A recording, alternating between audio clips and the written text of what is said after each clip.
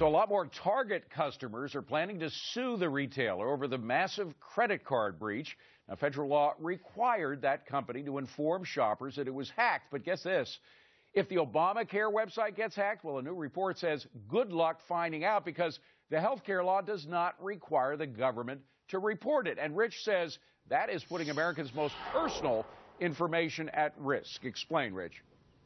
Yeah, really in two ways, David. I mean, number one, look at what this administration has done through the IRS, through the NSA, and through other agencies to spy on Americans. So you have that risk from the government itself. And then you have the hacker risk. Hacker or security experts like John McAfee months and months ago warned about how porous Obamacare is. So that for hackers to come in and steal accounts and steal information is a real threat.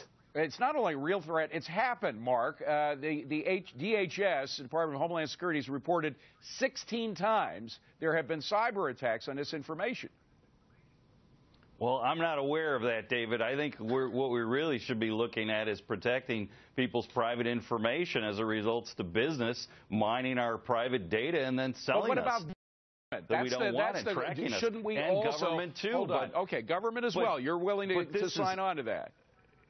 I am, but this is fear-mongering. There hasn't been a problem with the Obamacare site. Wow. And so why are we even worried about this when we have genuine problems related to NSA Sabrina, spying and relating to business? That's your question, and let me answer your question. The reason why we do is because not only has DHS warned that it's happened, but we also have anecdotes. The Minneapolis Star-Tribune noted that there was an insurance broker who received an email containing information on 2,400 people who signed up for MN Sure, the exchange in Minnesota. 2,400 people had information like Social Security numbers, personal business information exchanged with somebody outside the system. That's dangerous.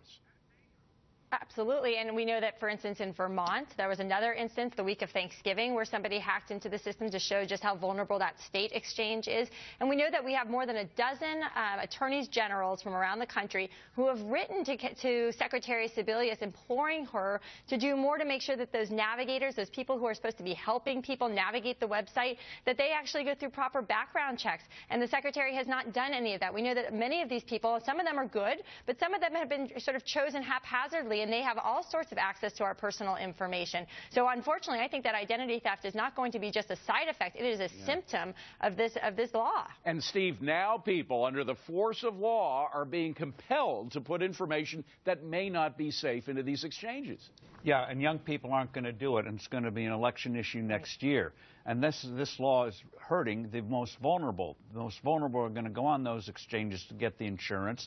They're the ones who can't protect themselves, so it's an outrage. John, that's a great point. The fact that a lot of the younger people who aren't going to do it or who have been reluctant to do it are pulling back, but it's the older folks who are less computer savvy. They're really going to get hurt by this.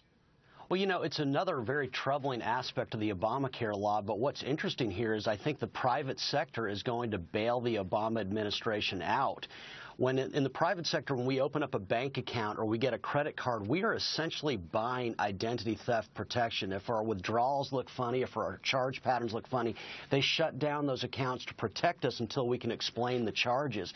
And so assuming the ACA pursues a sieve for private information, it will oddly enough be the private sector that saves individuals from the Obama administration. EMAC, will the private sector come charging to the defense of our privacy? And it's a funny twist. Remember the president said to the private sector, hey, you didn't build that. Well, now the private sector can say to the president, you didn't build that correctly.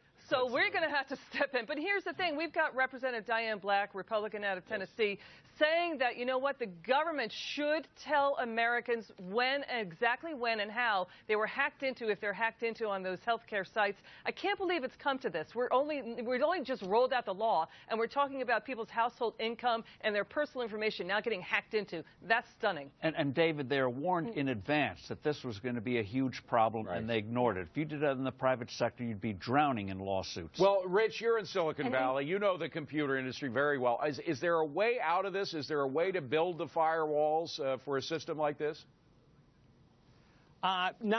Probably not. I mean, what might save Obamacare is that it's so unsuccessful that the hackers won't have that many targets.